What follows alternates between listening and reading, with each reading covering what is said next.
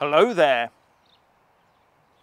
So the police can act fast to clear a thoroughfare.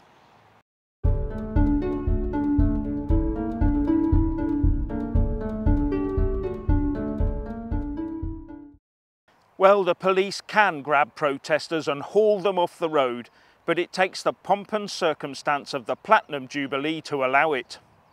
No sooner had a group of protesters laid themselves out on the ground ahead of an advancing band of guardsmen trooping the colour than the police were all over them like a rash, bundling and efficiently hauling them over the tarmac and out of the way.